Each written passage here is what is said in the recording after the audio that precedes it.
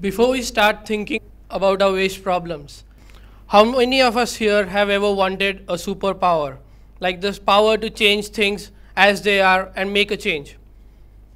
The one superpower that I have really wanted all my life is to get rid of our waste problems in one go. Just like that.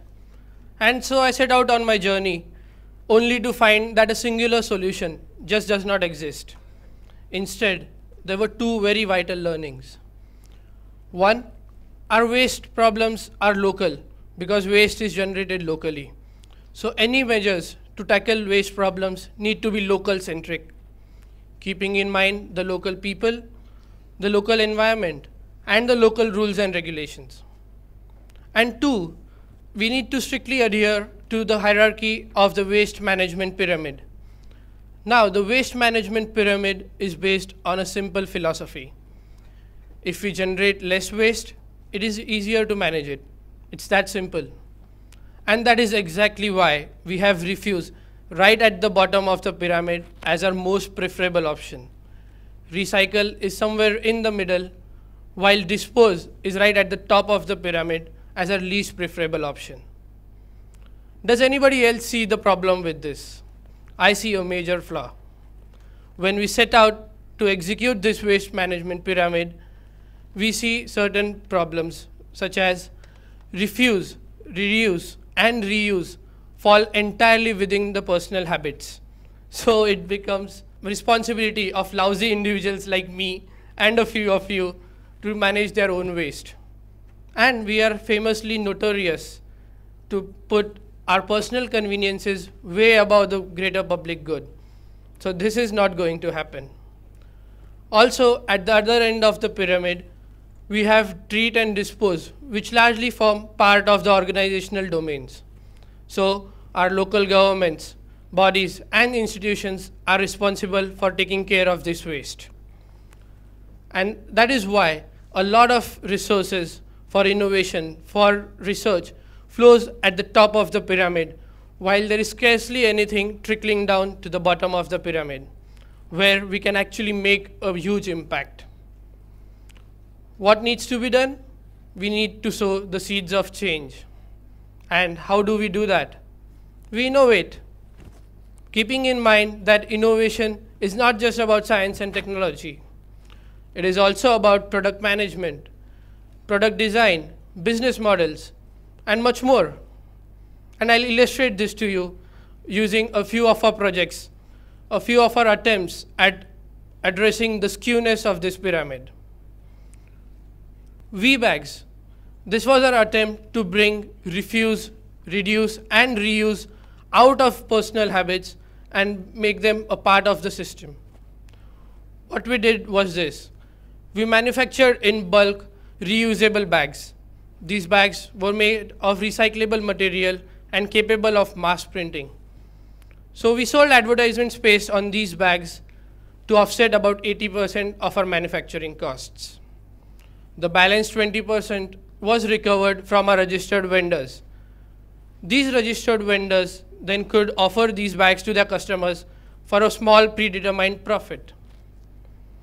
Customers could simply purchase these bags from the registered vendors, use them, and then decide whether they want to retain it for further use or return it for a partial refund.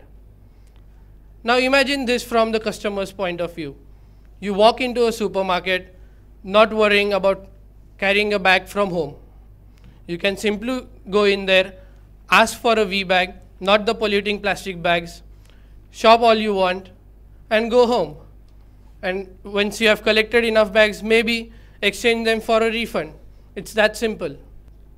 Registered vendors also earn a small profit on every transaction of V bags that happen, incentivizing them not to use plastic bags.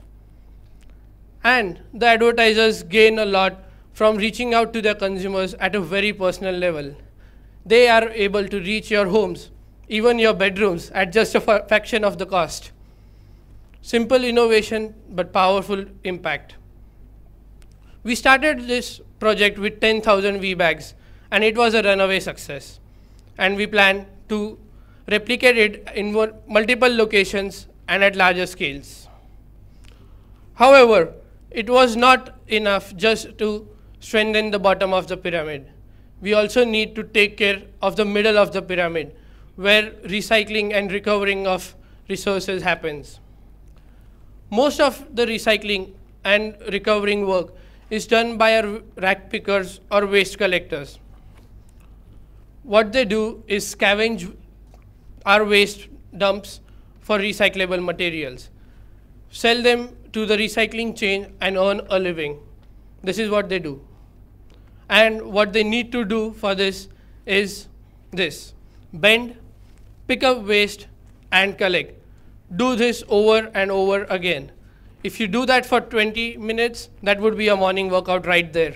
But they do this all through the day just to earn a living. So we wanted to come up with something that could help them reduce their efforts and collect a lot more waste.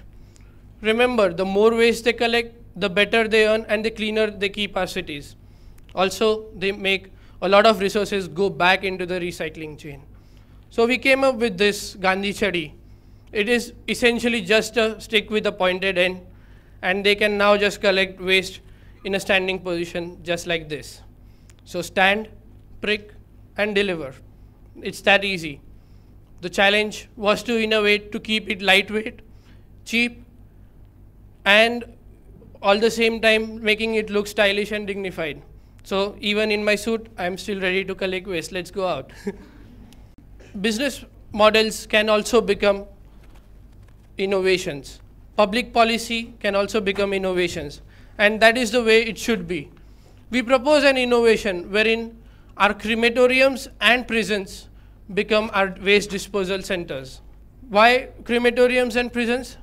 They have large spaces within the city limits that are yet unused. Why crematoriums and prisons? Because they don't have a holiday. They run all 365 days of the year, just like our waste creation. So what we propose is moving all the fast degrading wet waste, that is waste from our fruits and vegetable markets, our slaughterhouses, and our restaurants into these crematoriums and prisons. So now waste will not be transported to some faraway landfill to be dumped on the ground. They'll in fact go to these crematoriums and prisons. What we have there are anaerobic reactors. These reactors are a proven technology, one of the best in the world, but they have scarcely been used impactfully and effectively as much as they could have been. What these reactors do is treat the waste and generate a lot of gas. This gas is great for burning. Now we can use this gas within the crematorium itself to burn some dead bodies or to cook food for the prison inmates. There, that's efficient use of our resources.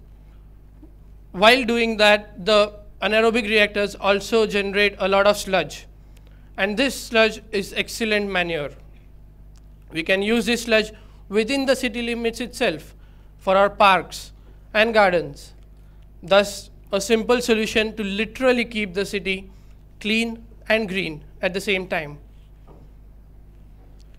Here's the bottom line to all this. The more efforts we put at the bottom of the pyramid and try and make an impact, the better it is for us to manage waste as it moves towards the top of the pyramid.